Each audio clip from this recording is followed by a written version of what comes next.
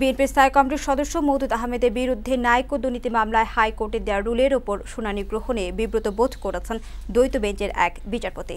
সকালে বিচারপতি এম ইনায়েতুর রহিম ও বিচারপতি শহীদুল করিমের সমন্বয়ে গঠিত হাইকোর্ট বেঞ্চে এ ঘটনা ঘটে। বেঞ্চের জ্যেষ্ঠ বিচারপতি বিব্রত বোধ করেছেন বলে জানান দুর্নীতি দমন কমিশনের কৌঁসুলি খুরশিদ আলম খান। তিনি বলেন, বিব্রত বোধ করে বিষয়টি প্রধান বিচারপতির কাছে পাঠিয়ে দেওয়া হয়েছে। প্রধান বিচারপতি এখন বেঞ্চ নির্ধারণ করে দিলে ওই বেঞ্চে শুনানি হবে। এ সময় মৌদুদ আহমেদ আদালতে উপস্থিত ছিলেন।